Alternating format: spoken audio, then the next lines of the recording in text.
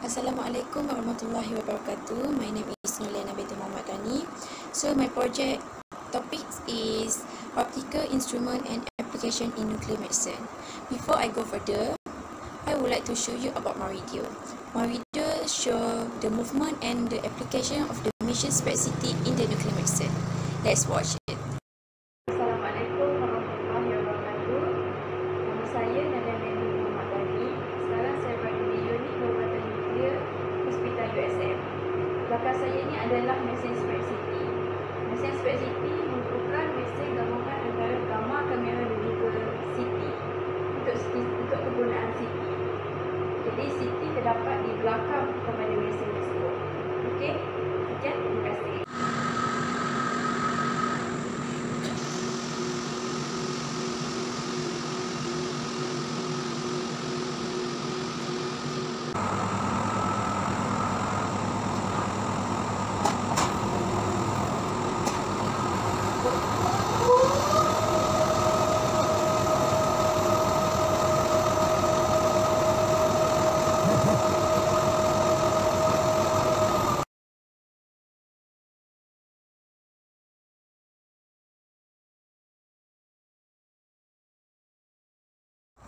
So, what is the nuclear medicine?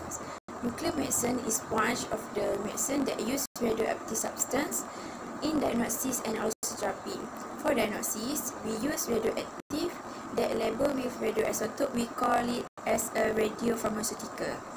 But in therapy, we use the radioactive to treat disease. The radioactive substance is consumed into the body by injection. So the radioactive will be accumulate to the body and will emit the gamma ray. So the gamma ray will detect by the gamma camera.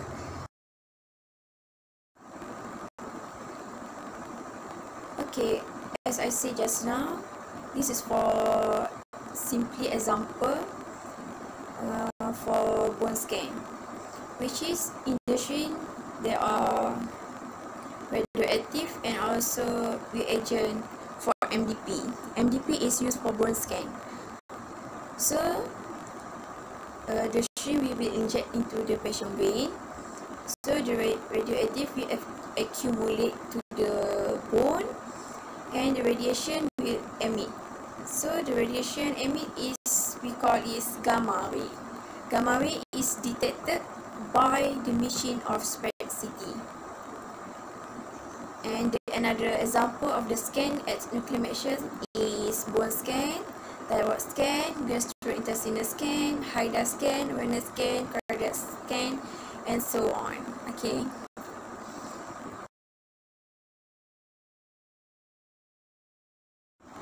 So as we call it SPECT, what is SPECT? SPECT, SP, short form for single photon. Single photon means the SPECT use a single photon. Why? PET use dual annihilation photon for image creation. And the emission imaging. Emission imaging is not transmission imaging like X-ray or reflection based imaging like ultrasound. And then C for computed. Computed means uses algorithm, not geometric tomography. And T for tomography. Tomography is produced 3D imaging, not planar. The SPECT scan may help the doctor to analyze the disease and the function of the internal organ. So the SPECT scan of the type of nuclear imaging test. It uses radioactive substance and form the image in 3D image. The camera is rotated 360 degrees around the patient. The uses of SPECT commonly for heart imaging, brain imaging, tumor detection, and also bone scan, like I said just now.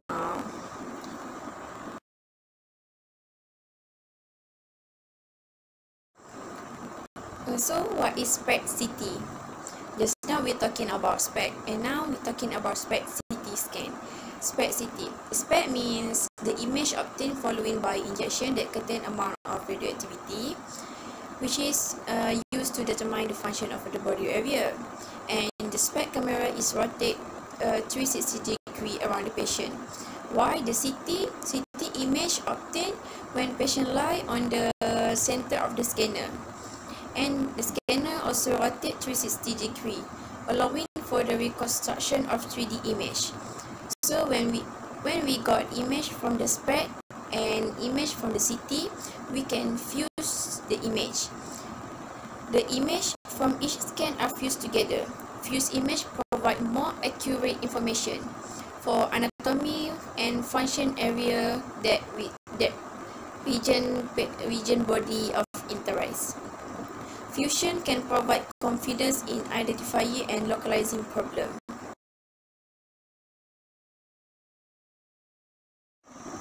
So this is a SPEC CT machine, which is for the SPEC or gamma camera. We have two head of detector, first detector and second detector.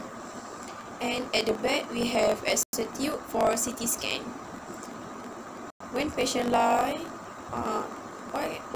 when patient lie on the table, patient with radioactive light on the table, so the body patient will emit the gamma ray, and the gamma camera will detect the gamma ray they emit for the patient, and we can see the image at the computer.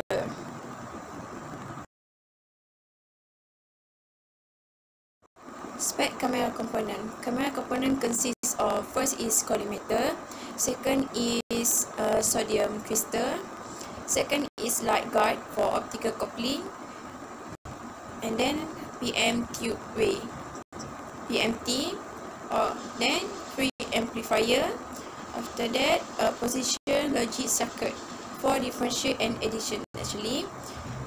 Then amplifier for gain control, PHA, which is pulse head analyzer, and also display for cathode ray tube. So how SPEC works? SPEC works when the pharmaceutical inject to the patient body, it travels into the bloodstream and concentrate in the region of interest. Then it decay and emit gamma ray. So the gamma ray will travel throughout to the body patient and detect by the gamma camera head of SPEC CT machines. The ray is collimated by collimator, which is to minimize scatter and improve image quality. So the collimator gamma ray hits the detector. Usually sodium iodide we use. As I mentioned just now, that component consists of sodium iodide crystal, which is its functioning for convert energy of gamma ray to visible light. As a visible light travel to the PMT for absorb the light and emit electron. Then the electron emitted are used for image formation, detected by positioning circuit, decode body position of original photon. After that, a PHA decode the energy of the emitted photon. Then the information is parsed on the digital circuit on a computer, where algorithms are used to reconstruct the image. The resultant image gives a physiological state of the organ, which is hotspot means area of increased uptake, and cold spot means the area of decreased uptake.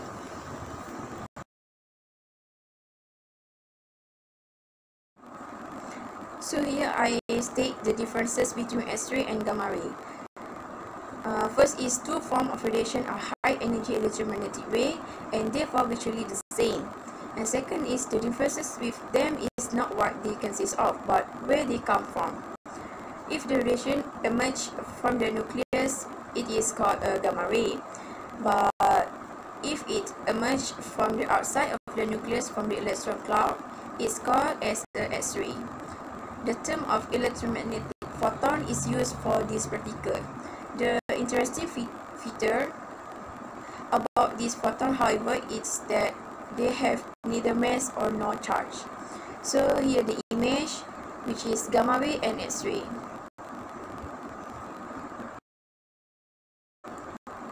Gamma decay. So what is gamma decay?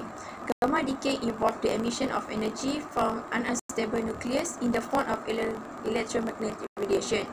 The radiation can be characterized in terms of its frequency, its wavelength, and also energy. In terms of energy of the radiation, we have very low energy electromagnetic radiation called radio wave. Infrared radiation at a slightly higher visible light at a high energy, the ultraviolet radiation, and the higher energy form of radiation are called X-ray and gamma ray. This radiation form called as the electromagnetic spectrum.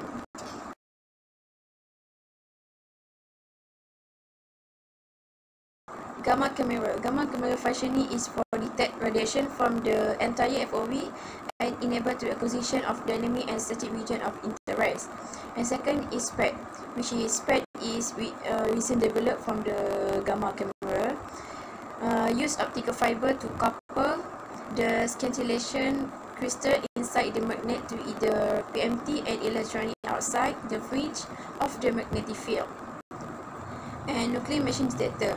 Nuclear machine detector is transduce of the energy of a gamma ray into light. Sodium iodide functioning convert the gamma ray energy into the light at 450 nanometer. The linear attenuation coefficient of sodium iodide is 2.22 centimeter. FWHM of the photopeak and typically is about 14 keV or 10% for the gamma cameras. Resolution for this type of collimator is much better than that from a standard collimator on the same system. Energy window shift up to a photopeak of 140 to 145 keV. Quantum scatter radiation entering the window will be below the photopeak.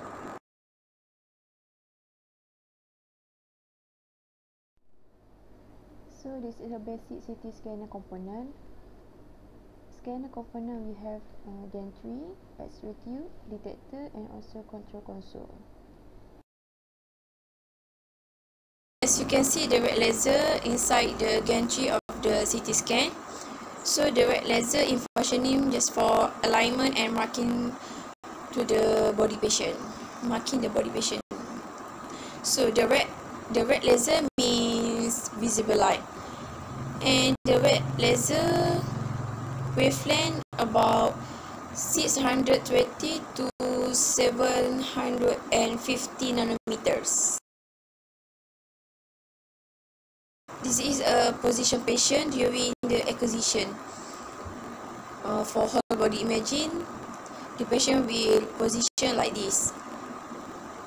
For bone scan acquisition, as a routine, we do the whole body imaging, 3-phase bone scan, and also SPECT or CT imaging. The SPECT or CT will be continue if the doctor require. Positioning patient for scanning without any metal substance. Follow the acquisition setup such as whole body and pelvic area first. Third is the scan takes time about 30 to 45 minutes, and the doctor will review the image, and after that we will proceed CT scan if doctor require.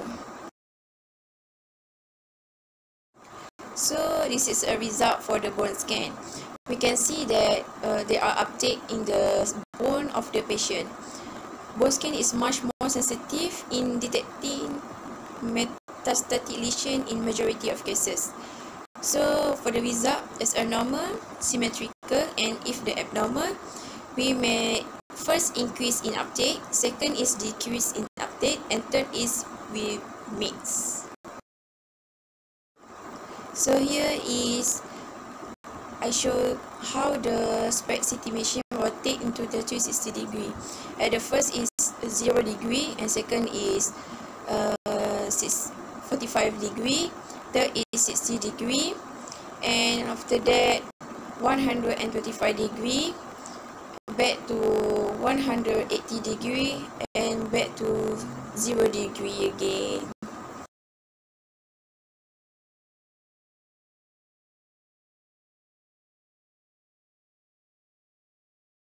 This is image of the spec CT, which is the image of spec by rotation 360 degree, and the CT we can produce slices of the image. So the function we use spec and CT, which is we can know that either the uptake is located at the muscle, bone, and so on. This is example for thyroid uptake. So when we fuse the image from the spec and the CT, we can see that the location of the thyroid uptake. Doctor will interpret the result. So for image quality, we have spatial resolution, contrast or density resolution, noise, temporal resolution, dose and pitch. Spatial resolution is ability to distinguish two small high contrast objects located very close to each other under noise-free condition. And contrast means ability to differentiate attenuation coefficient of adjacent area of tissue. Noise means variation in the computation of pixel value. Temporal resolution is ability to capture objects that change shape or position over time. And dose increasing the dose improve image quality. And pitch decreasing pitch improve image quality also.